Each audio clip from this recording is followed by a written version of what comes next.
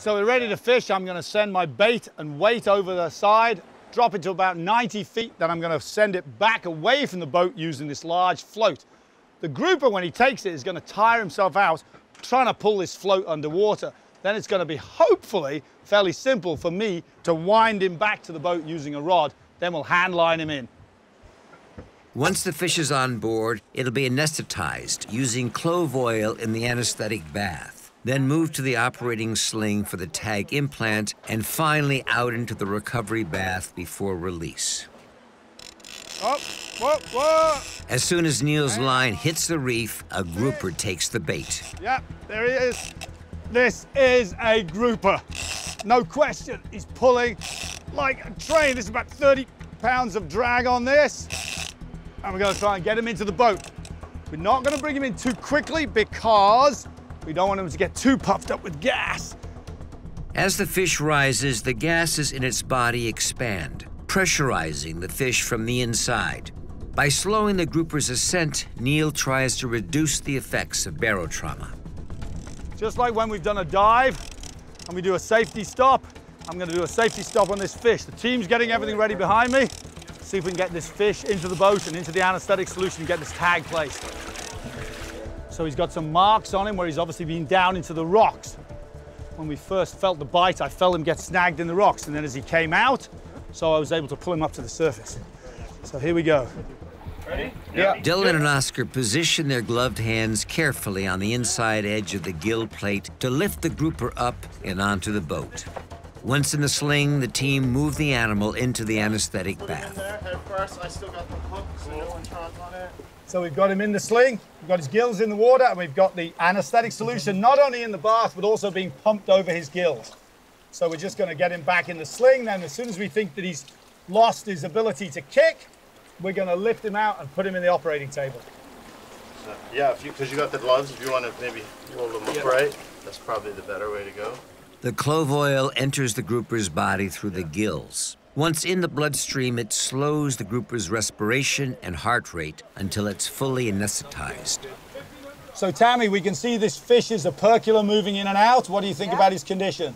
I think he looks pretty good, Neil. His color's still pretty good. So he is a little scraped up from the reef, but his color's really good. So and his operculum is coming in and out, so he's breathing fairly well. I think that's enough. Yeah. Right. So now I think we've got him anesthetized enough. We're now going to lift him out, turn him upside down, put him in our sling.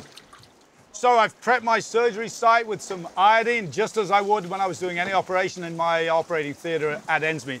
Now I'm going to take my surgical blade. This is a little stronger than my average scalpel blade because it's a tough fish. I'm going to make a cut in his abdomen just off the midline. Squeamish, look away.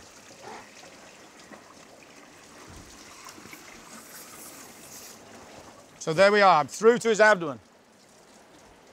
I'm going to now extend that cut a tiny bit, and I'm going to insert my tag. Here it is, this is my satellite tag. The magnet's been taken off, it's already transmitting. It goes into the body cavity, as simply as that. Close the body cavity, now I'm going to stitch him up.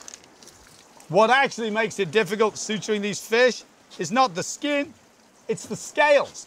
They have leather, just as any animal skin is leather, but they also have these scales, which can get caught on the tip of this needle. I'm delighted with how this has gone so far. I have to say, Dr. Trott, I think we're making excellent time, are we not? Yes, you are. So Dr. Trott is also going to place a National Marine Fisheries tag in this fish, which will be an external identification and let us know this fish has been tagged before. Of course, the acoustic tag cannot be seen by anybody, and nobody is going to see this little suture line on this big grouper. The final stage of the process is to lower the grouper into the recovery bath. Fresh seawater flushes the clove oil from the animal and prepares it for release. So he's starting to use his pectoral fins much more. His respiration rate is coming up. He's waking up.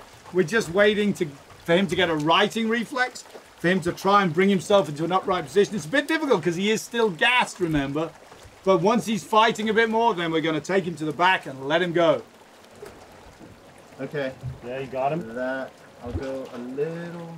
Choi has opted to use a small weight. The weight will pull the animal back down to the reef, allowing its gases to recompress.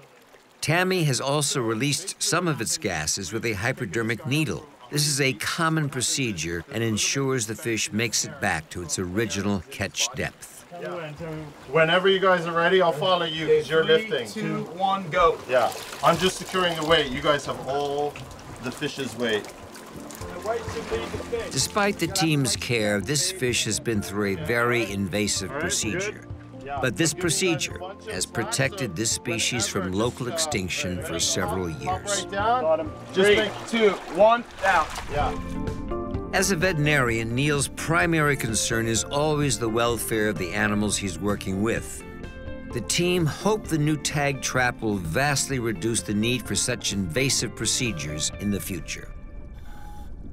Oh, so it looked like it went great. The release weight pulled him nicely down. What happened when we popped it off? Yeah, it was amazing. The release weight worked perfectly. It went down, popped off one time, no jerking or whatever, and then it swam off and then hid in a little reef for a little bit. I'm ecstatic. Great job. Well done, Joy. Good well job, done, team. boys. Yeah. Well done, everybody. Nice one. Take the camera. Yeah, you got